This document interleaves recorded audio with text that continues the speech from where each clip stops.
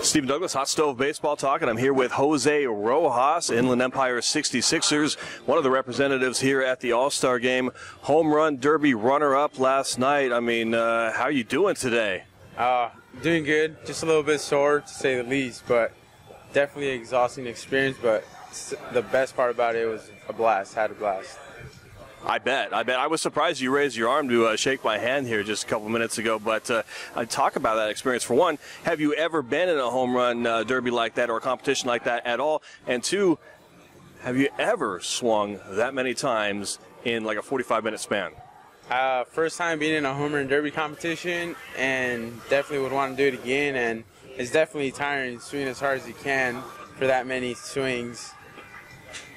Man, I bet. Now, first half didn't go so well for the Inland Empire 66ers. A lot of roster moves and people getting moved up to Double-A and so on and so forth.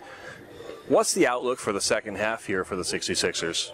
You know, just stay within ourselves, and, you know, the main thing is stick to the process and allow that to work out for us, and just go out there and play hard and give it our best, and the results should take care for themselves. Absolutely. Are you ready for Double-A?